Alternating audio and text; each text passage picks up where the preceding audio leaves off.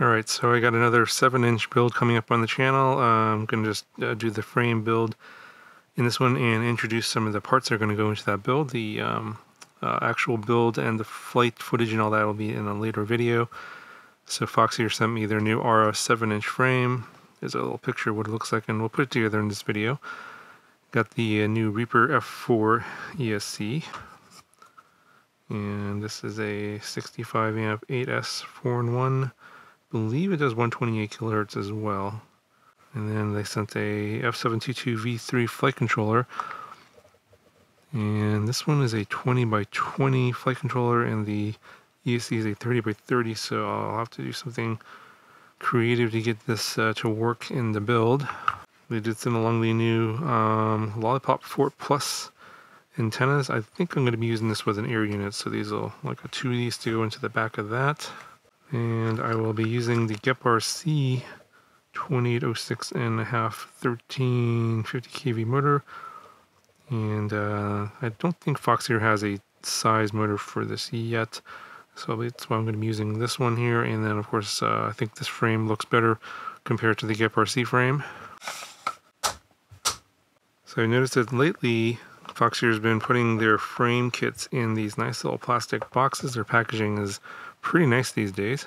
So we've got some stickers, a couple of battery straps, and these are actually pretty, some kind of cloth material, and then there's like a faux leather material here.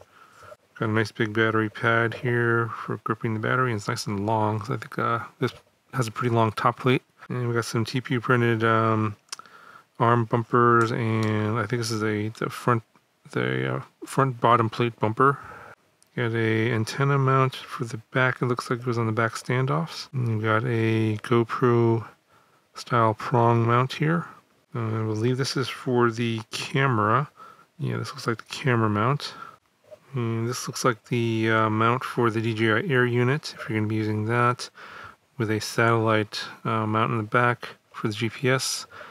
And then if you're not using Air unit, then you have a separate GPS mount here for that. And then this is, I think, goes in the front for like one of those Immortal T antennas if you're using Crossfire.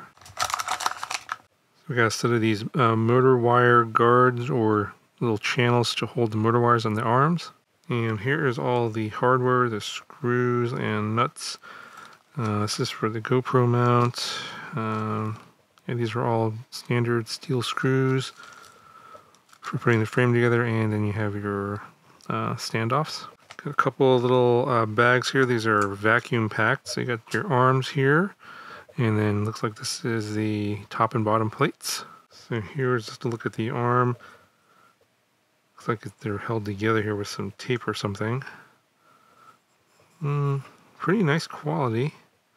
These days, a lot of the frames are pretty good coming out of the factory. No carbon dust, well cut, and of course chamfered edges, so they're not going to cut you. So according to my caliper, these arms are only 5.5 millimeters thick, so it's a little less than a typical 7-inch. They're usually around 6 millimeters thick. Alright, so here's what the top plate looks like. And here's the bottom plate. So it's not a staggered design.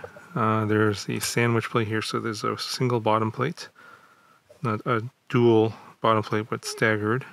So the bottom plate is 2.7 millimeters thick, sandwich plate is 2.5 millimeters thick, and the top plate is 2.5 millimeters thick. So there are no instructions in the box in terms of how to put the frame together, so I'm just going to go off of the picture here, and yeah, if you built frames before, it shouldn't be too difficult, but I'll put together and I'll explain what I did when I put together after I come back.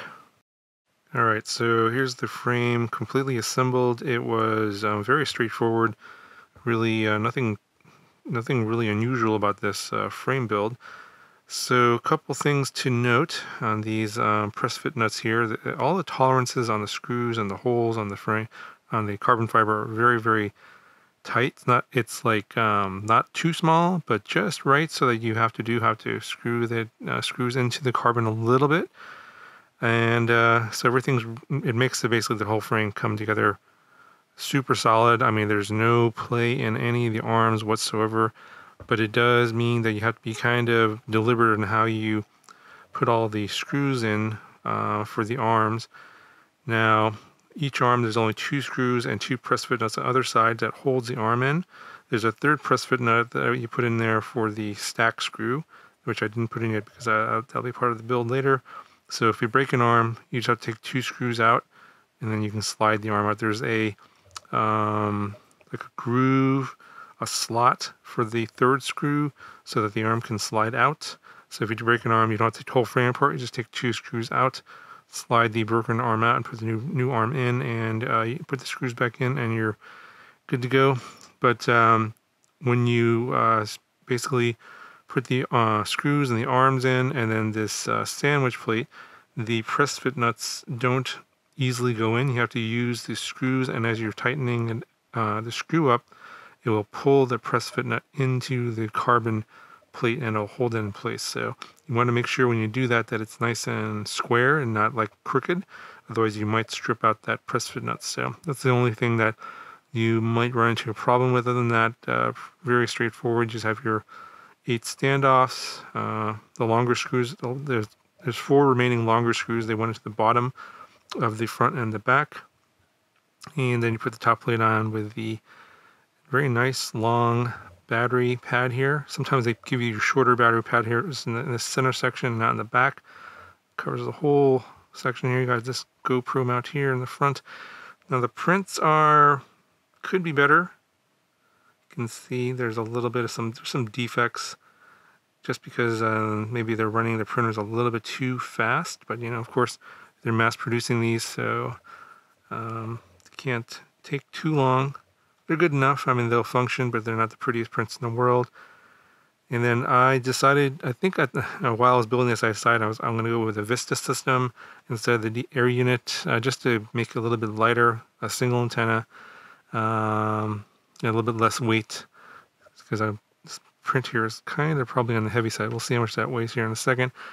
And then I did put the arm bumpers on, and they do stay on without the motor in place. There's a little piece here that holds it in place right there, and of course it acts as a landing foot as well, so you're not landing on the screws here on the bottom. So again, very typical frame design here. There's nothing really unusual. We've seen a lot of frames like this, of course, but of course this 7-inch dead cat, of course, which is what I like. No props in view. And then the rest of the stuff is going to go into the frame weight. Will be these little motor wire holders, so that they, instead of using tape, they use these. I would say how much these weigh. I may just end up using some tape, because I might want to go for a lighter build, so I might not use those. And then I'll use both battery straps. So let's see how much everything weighs.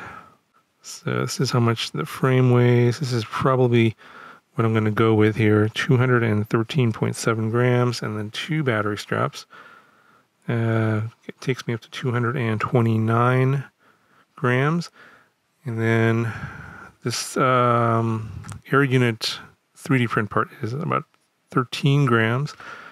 And then these motor wire holders that go on the arms, although it makes the build really nice and neat, that is another 5 grams. So, that's not too bad. For a 7-inch build, I might just go ahead and put them on there, just because it makes the build nice and neat looking. But that's gonna do it for this video. I'll have a build for this. I got to figure out how I'm gonna mount the electronics, because the stack area here is only fits 30 by 30 stacks. There's no 20 by 20 stack mounts for the stack area. There are some, looks like zip tie holes here in the front here. I may try and put the 20 by 20 flight controller up here somehow. Not sure how that would work. There's some, I think these are for zip ties, not necessarily for screws, because it doesn't look like a 20 by 20 stack would fit there. And then of course the Vista will go back here. This is definitely 20 by 20. You can slide the Vista back and forth. It's not going to take up a lot of space here, but I don't feel like putting the flight controller back there where the Vista is. I might have to do the ESC and then get like a 3D printed adapter for the 20 by 20, or go with a different 30 by 30 flight controller. So we'll see. That'll be in the next video. So that's going to do it for this one. If you got any questions for the next video on this series on the Aura 7-inch, let me know in the comments below, and I'll talk to you guys in the next one.